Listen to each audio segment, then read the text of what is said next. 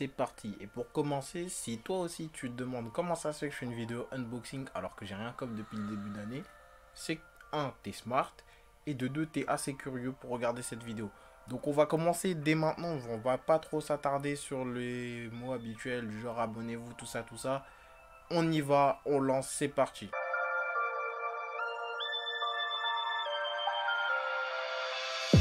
Bonjour à tous comme d'habitude et merci à tous ceux qui regardent la vidéo. Aujourd'hui on est de retour, je crois c'est le 10e unboxing en tout, premier de l'année. Et particulier le premier de l'année, vous allez comprendre vite pourquoi. Je vais pas trop vous en dire, aujourd'hui ça va être un unboxing assez rapide, assez sympa, assez simple. Et qu'on va tous kiffer ensemble vous et moi j'espère. Bref, je vais pas trop parler, on va commencer à regarder la paire ensemble dès maintenant, c'est parti. Je tiens à préciser que la paire que j'ai aujourd'hui, je n'ai jamais eu en main. Donc, je sais de quoi il s'agit, mais je ne sais absolument pas ce qu'elle vaut en main. Hein?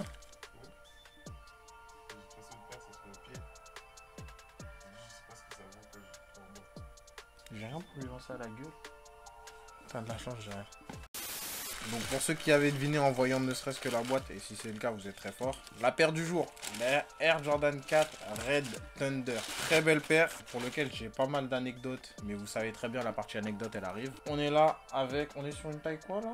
Je crois qu'on est sur une taille 42, 43, un truc dans le genre, ça m'a l'air vraiment pas mal. Je pensais pas qu'elle serait aussi belle en main. Je fais la vidéo de celle-là parce que c'est une paire que moi j'aurais pas cop. Malgré le fait que ce soit une belle paire, c'est pas dans mes tons de couleur, c'est-à-dire que vous savez très bien, moi je suis pas quelqu'un qui va porter du noir. Je suis plutôt dans les couleurs en général, et là en l'occurrence pour moi le rouge il ressort pas assez.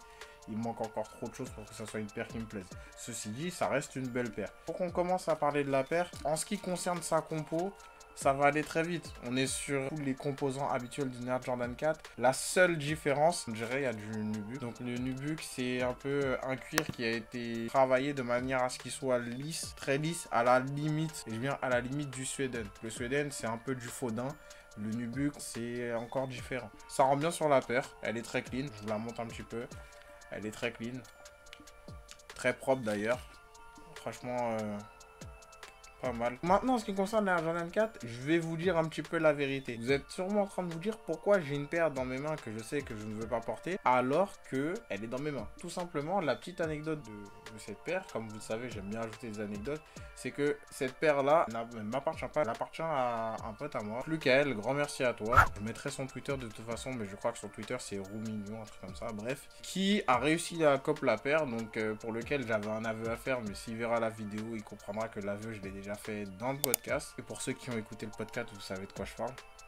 Donc paire pour lequel à l'origine je l'avais aidé pour essayer de la cop, il a réussi à la cop sans moi, c'est très bien parce que c'est un beau coup, tu vois.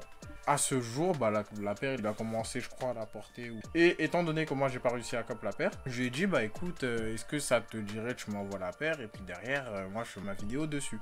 Donc aujourd'hui l'unboxing là il est dû à Lucael, donc encore une fois gros merci à toi. Mais comme Lucael il nous a ramené la paire, vous imaginez bien que je vais pas m'arrêter à là. Maintenant on va passer sur la partie Resell. Aujourd'hui la Air Jordan 4 Red Thunder, je pense qu'elle doit être à 300, 326. De toute façon, vous savez très bien, on va regarder ça ensemble dès maintenant. Donc je vais sur StockX comme d'hab. Taille 8, tout est bon. On est sur du 274 € dernière vente. Donc là, c'est carrément différent. Pour le coup, le bénéfice, il est un peu moins grand. 304 € en bonne estimation. Donc ouais, en fait, au final, là, je vous dis carrément, vous pouvez même pas estimer un plus 50, voire plus 40. Alors quand je dis plus 50, plus 40, c'est par rapport au prix que je vois sur StockX, hein, pas forcément par rapport au prix retail.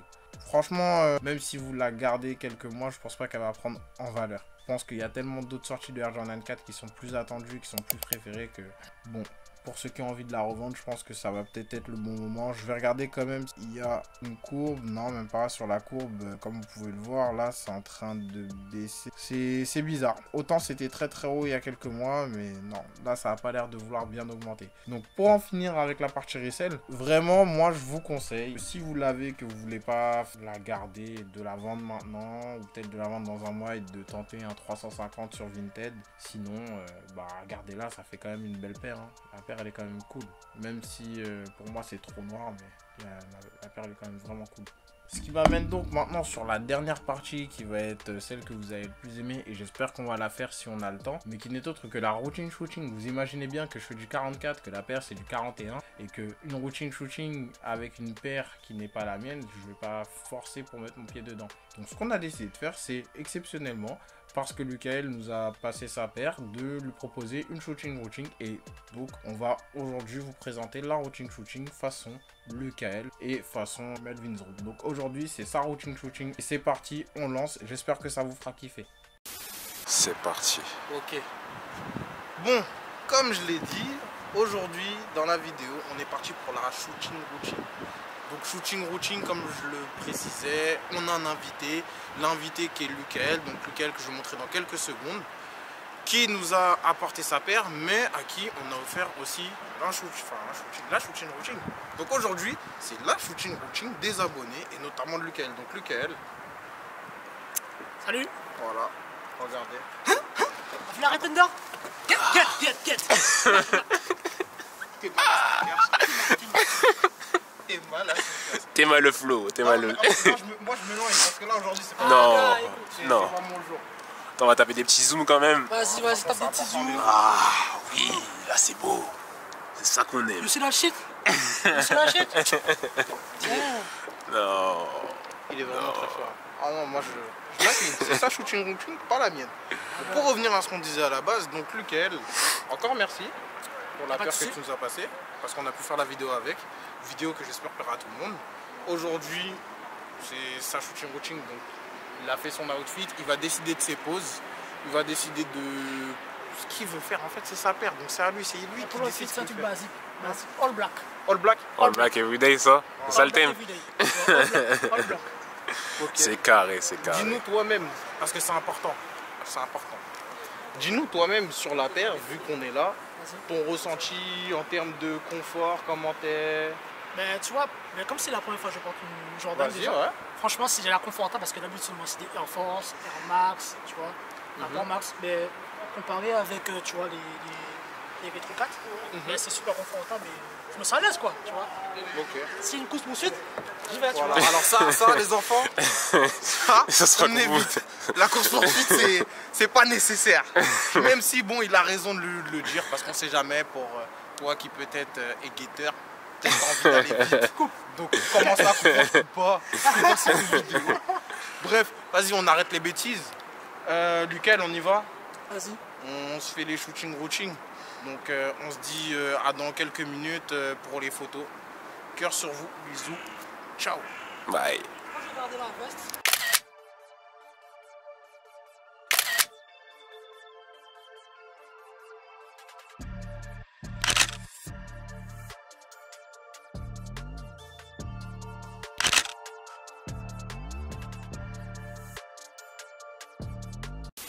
Voilà pour les petites photos de la shooting routine. Comme d'hab, j'espère que ça vous a plu. J'espère que vous avez kiffé la routine shooting qu'on va passer parce que nous on a vraiment kiffé de ouf. Si il y en a qui, je pense que c'est moi qui proposerai en général, mais si je vois que j'arrive pas à cop, vu que j'arrive pas à cop en général, je vous demanderai si vous avez des paires de dispo et on fera peut-être plus souvent des routine shooting de ce genre là. Donc ce qui sera bénéf pour vous, n'hésitez pas à vous abonner au compte Instagram de notre photographe parce qu'il fait vraiment du bon taf et que c'est de toute façon lui qui fera sûrement les photos pour votre compte. Donc moi j'ai fini aujourd'hui avec cette unboxing. J'espère qu'il vous aura plu malgré le fait que c'est pas mon achat sneakers et surtout le fait que je vous ai expliqué par exemple pourquoi moi j'ai pas trop voulu essayer de cop une aussi grosse paire. Bref, j'en ai fini pour aujourd'hui. Portez-vous bien, cœur sur vous, bisous, ciao.